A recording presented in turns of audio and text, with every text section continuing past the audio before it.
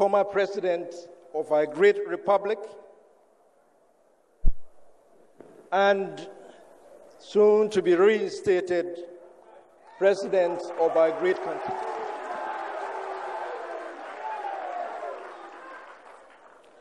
Her Excellency Mrs. Lordina Mahama, Her Excellency Professor Nana Jane Opoku Ajiman, running mate of the great National Democratic Congress's flag bearer and the next Vice President of our great republic.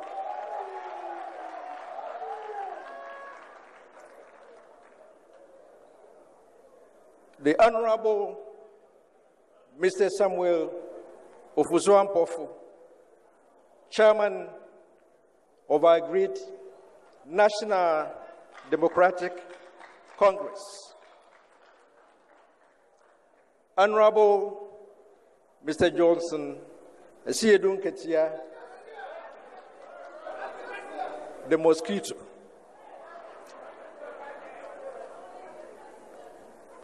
Honorable members of the Council of Elders, led by our senior brother, Alhaji Mahama Idrisu.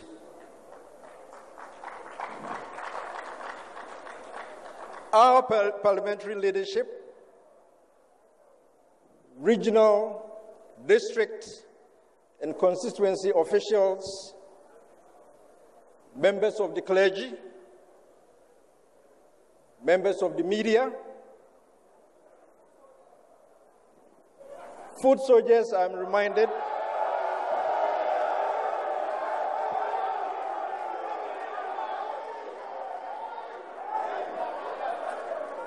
and all the other distinguished individuals, comrades, brothers, and sisters, good evening.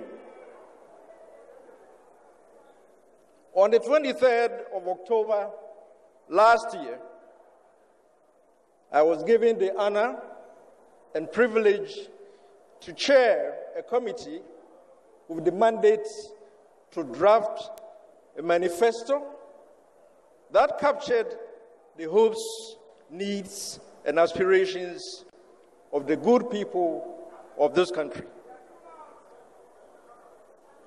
Excellencies, comrades, brothers, and sisters, I am happy and humbled at the same time to stand before you this evening to declare that the mission that was assigned to us in October last year has been accomplished.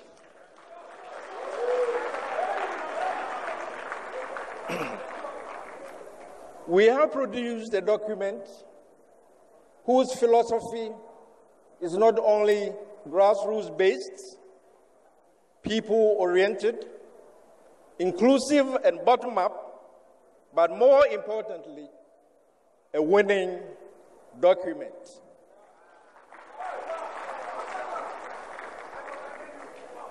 Our manifesto is based on reliable, valid, and verifiable data.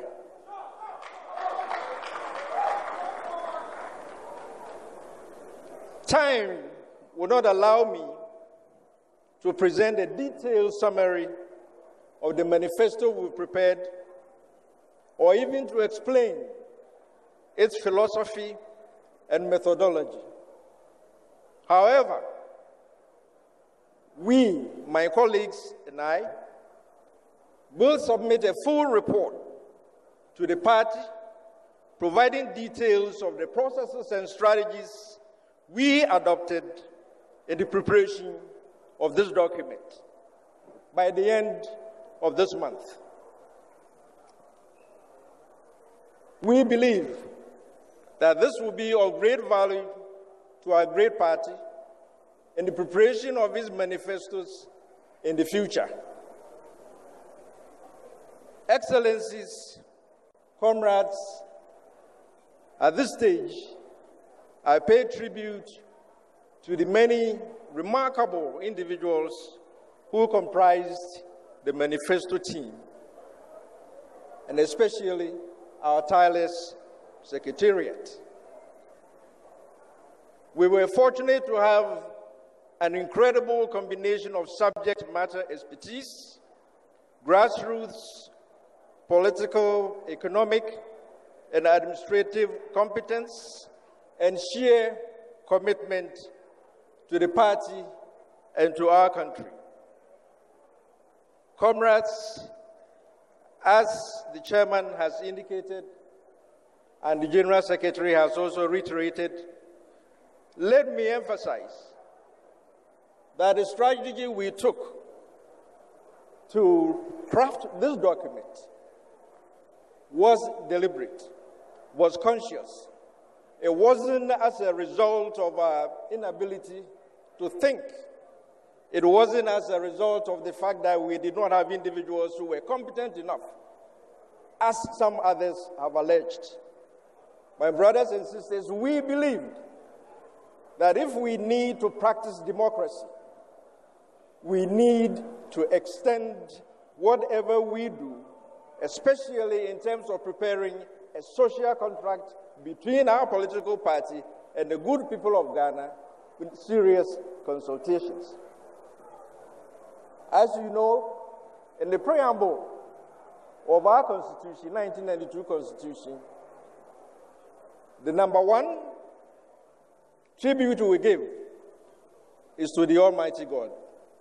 Second tribute is to the good people of Ghana, because we recognize that the sovereign will of the people determine the authority and power of whichever government we establish. For this purpose, in order to craft the manifesto, you remember that we requested every constituency, every district, every region to submit proposals, memoranda, and whatever opinions individuals had to the party secretariat by December 7th, 2019. In addition to these requests, we also had to interface with most of the civil society organizations that have been mentioned and represented here.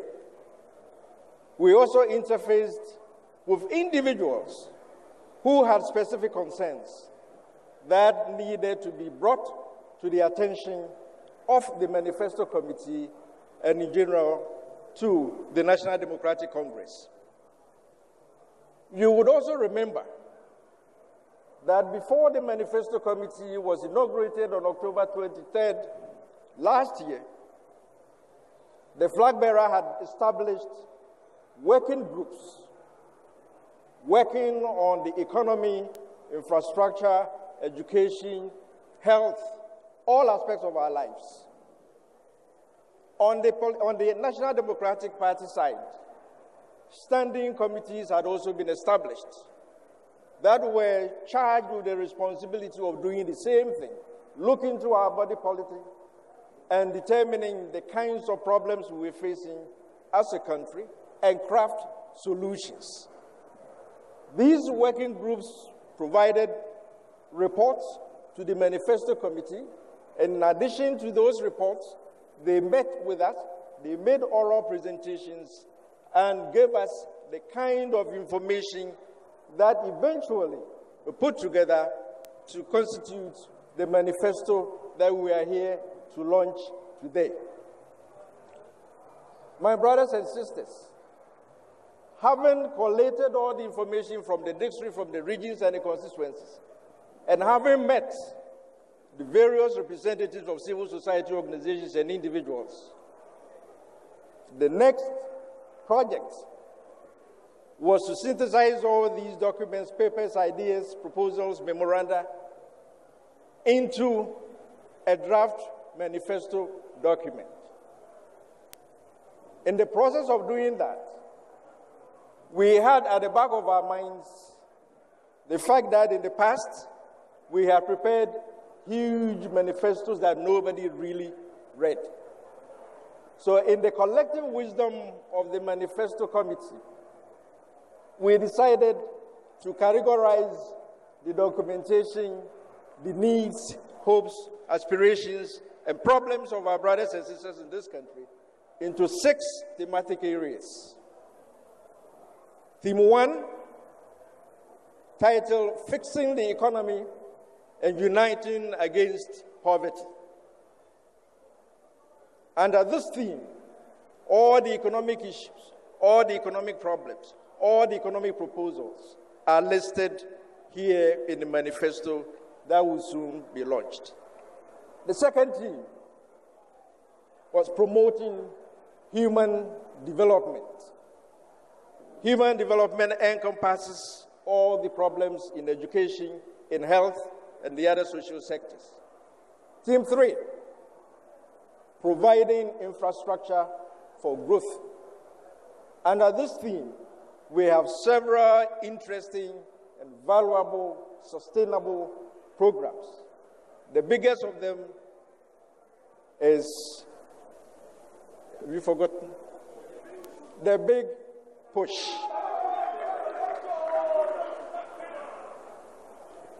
The fourth theme, creating sustainable and decent jobs. Ejumapa. We've christened it Ejumapa because we are differentiating between Ejumapa and Ejumaboni. We want our people to have decent and sustainable jobs, jobs that will give them personal and familial satisfaction, from which they will derive decent income to support their honorable and distinguished families. Theme 5, good governance, anti-corruption, and accountable government. Under this theme, we have a big anti-corruption project christened the Sting. So if you intend to engage in any corrupt activities under this manifesto, please look elsewhere. There isn't space for you. Theme number 6, deepening international relations and foreign affairs. Under this theme, we commit ourselves to the principles and ideals of the United Nations, the principles and ideals of African Union, the principles and ideals of ECOWAS, and we indeed intend to take advantage of the AFTA that was recently headquartered right here in Ghana, in Accra. With these 6 themes, we appointed individuals who were responsible for crafting the kinds of programs and policies that should go under each of the themes. And these individuals were responsible for giving us the kind of information you see in the document that is about to be launched. We've already indicated that the conscious effort to get the involvement of the citizens of Ghana in the preparation of this social contract, let's be clear in our minds that the manifesto is a social contract between the National Democratic Congress and the good people of the Republic of Ghana. And therefore, it would have been unpardonable not to have sought the views, concerns, worries, fears, hopes, and aspirations of the good people of this country. We are cementing the social contract through democracy. That's what we eventually culminate in this document that we are about to launch today. My brothers and sisters, the fact that I'm the chairman of the committee doesn't mean that I, as an individual, produced this document. There was a team of 21 individuals, and I would want at this point to request those individuals who served with me on this August adventure to stand when I mention your name and be recognized appropriately.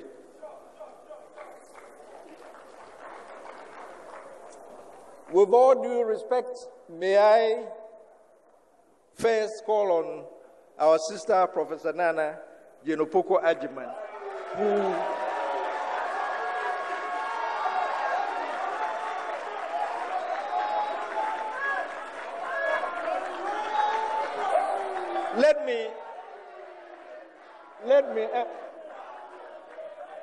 Let me emphasize one point. Let me emphasize just one point. She led the team that prepared the section on human development in the document we are going to be mentioning.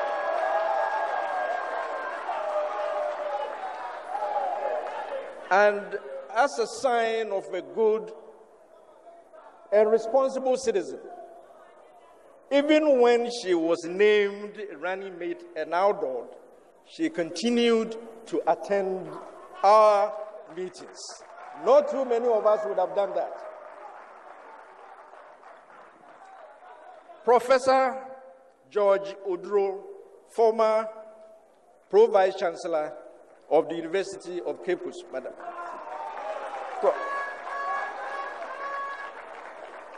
Professor Oduro, are you somewhere? Oh, you are there, Professor Oduro. Ambassador Spio Gabra.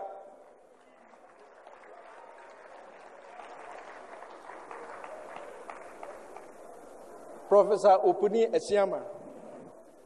You are here. Professor Stephen Kendi. Professor Stephen Kendi, are you here?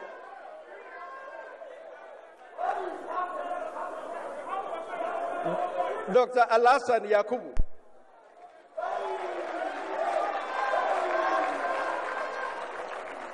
The Honorable Nana Oye.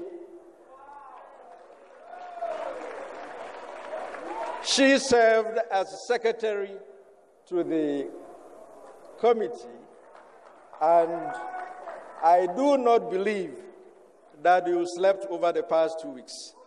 You will get your reward in heaven. Honorable Mavis Ama Frimpong. Where is she? Oh, you are here. Okay, good.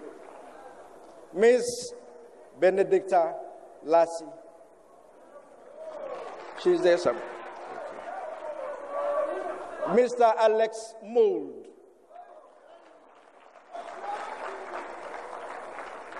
Ambassador Sam P. Yali.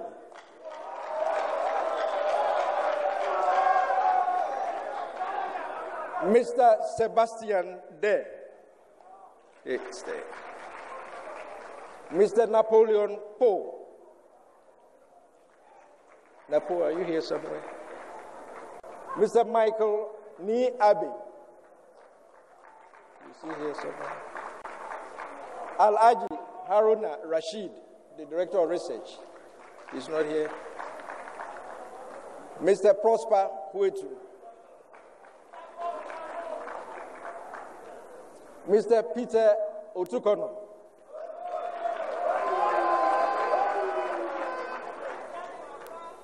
Mr. Guzitano and Mr. Chichi Opoku are all members of this committee, but they could not join us this evening.